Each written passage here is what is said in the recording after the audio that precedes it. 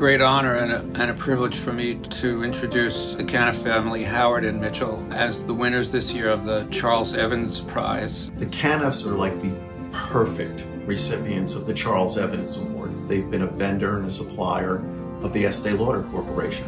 3 generations of running Arkay packaging. They've been around 100 years, the company.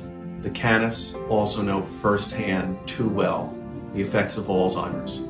So, modern day photo album, I put together some pictures of Mom. And look at that smile on her face. She's absolutely gorgeous. Beautiful woman. Where was that taken? In the early stages of our marriage, she was 25 or 26 years old. Looks like the Hamptons. This is my wife boxing. It's a great picture because it really describes who she was as a person. She was a fighter. My first date with Sherry, and when I took her out, I took her dancing. She was a strong lady, and she was absolutely enthralled with the fact that she met somebody who could dance as well. On the 3rd date, I said to my friend, "That's the lady I'm going to marry." She had an infectious laugh, she had a beautiful smile, very gracious, and she was both interesting and interested. As a great ballroom dancer, everything just flowed so effortlessly. The thing that really stands out about my mom is she was always learning something new. She studied graphology. She took Russian classes before a trip to Russia. She got a degree in interior design. She was a great athlete. She was a lovely woman, loved her. We skied together. We were friends. My grandma always looked her best. She always had great style. She knew what looked good in homes. As a team, my mom and dad together were unstoppable. Whether it was traveling together, all sorts of kind of exciting trips. I've been a pilot all my life. She flew all over the United States, Canada, and the Caribbean with me, and that was a very exciting part of my life. My mom was always very, very sharp, and you couldn't pass anything past her. She actually said it, which was what was kind of crazy. She said, "I'm losing my mind."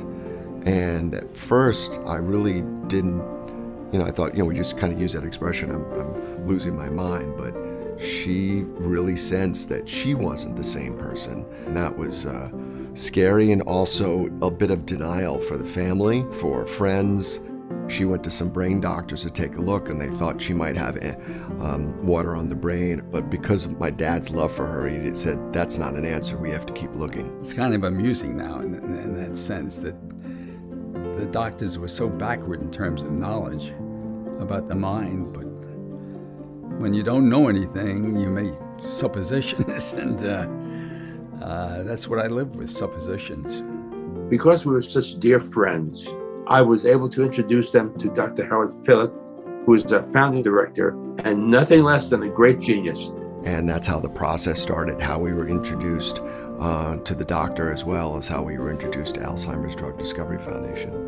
I was able to help in terms of actually making a diagnosis and then really helping the family to care for Sherry as she progressed through the various stages of the illness. And Howard absolutely insisted on caring for her, and he did so lovingly and so intensely over her years of suffering and decline. I think music was really important to my grandma in the later stages of her life because kind of all of her short-term memory kind of was going away, so that was one thing that really stuck with her. We were sitting around the dinner table, and she was singing along with the songs that were playing, and she was laughing and smiling, and she stayed up so far beyond the time she would normally ask to go to bed. It was such a treat to have a little part of her back. Anything that brings them back is just magical. That's all I can say. It was magical. My dad being my #1 mentor and best friend, Leonard Lauder has always been probably #2 on the list of mentors.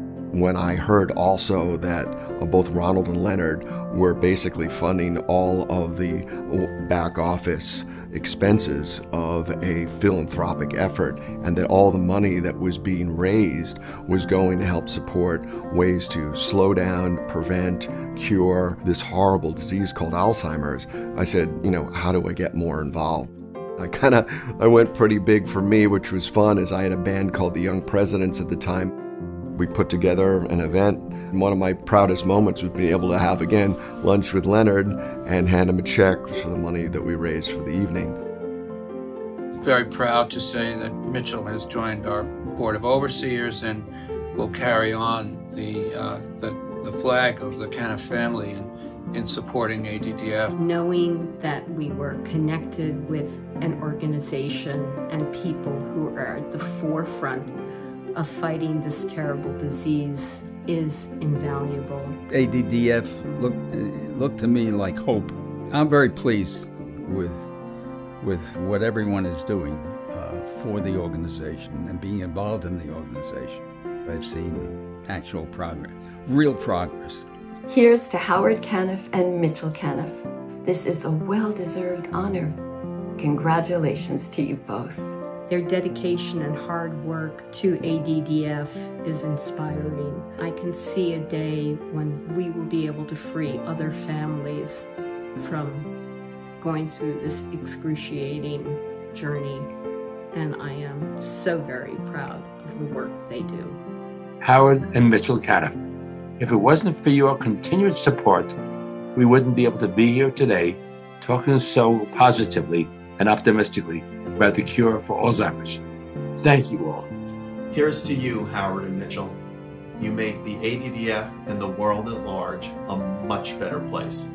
It is greatly deserved, and your work in this area has been truly remarkable. Thank you for your ongoing support to the ADDF Foundation. I'm so very proud to be part of your team. Mitchell and Howard, I'm so honored to be part of this beautiful family. I'm so proud of you both. Mitchell, I love you dearly, and congratulations. Congrats, Dad. Congrats, Grandpa. I'm so happy for both of you, and I'm so happy to be here to celebrate with you. And I really appreciate everything you've done for Grandma Cherry and everyone else struggling with Alzheimer's. You've been enormous help to us, and we're very grateful to you both for working with us over these many years, and we look forward, I hope, to many more years of working together. I'm incredibly honored, as I know my father is, to accept the Charles Evans Award for 2021. I want to thank ADDF, Leonard and Ronald Lauder for this wonderful award, but more importantly, thank you for recognizing us as we continue to fight as a collective community this horrible disease.